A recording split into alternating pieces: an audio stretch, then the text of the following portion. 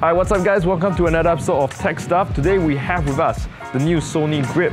This is a Bluetooth wireless grip from Sony that they just released in January. And we're going to take a look at some of its functionalities and how ergonomic it actually is. So the new Bluetooth grip that Sony has just released is a massive improvement over the past two shooting grips they had. The older shooting grips had to be connected to the camera with a cable and could only support smaller cameras like the RX100 and the RX0.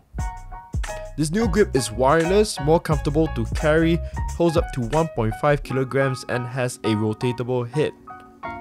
So this grip is part of Sony's Vlog with Sony campaign, alongside with new releases such as the new A6600 camera with its smaller form factor, longer battery life and a flip-up screen.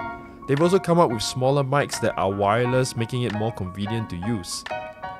Now my first impressions was that this grip was very comfortable to hold and very well built.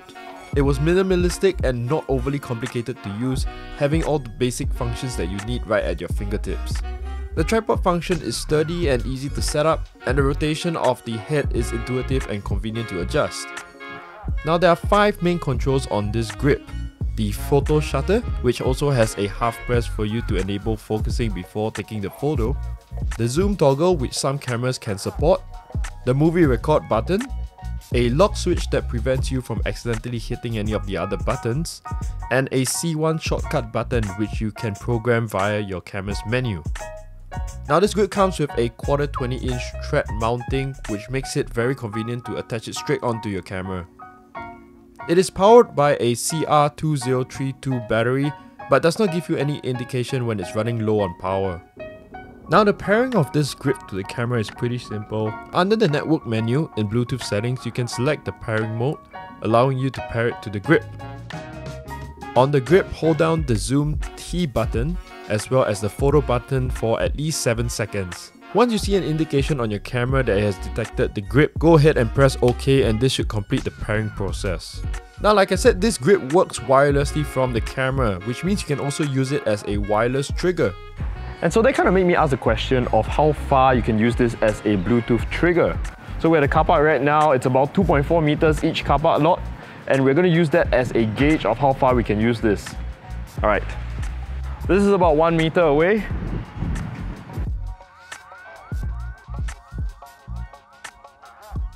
Alright, so I managed to get up to about 45 meters with this trigger, which actually opens up a lot more opportunities, and you can use this for very interesting shots if you're doing like some wildlife photography and you want to hide your camera somewhere. This could be something very interesting for you. Now one of the key features of this grip is its ergonomic shape, making it very comfortable to hold. Its tiltable grip also makes it comfortable for the wrist, allowing you to adjust to a more comfortable angle.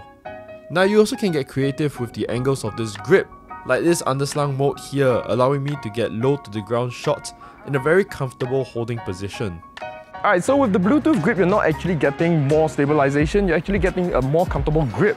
If you want something more stable, you might want to use a camera body with inbuilt stabilization, or just use a wider lens. But this is a lot more comfortable to use, and with the flip-out screen of the A6400, this is a very good vlogging setup.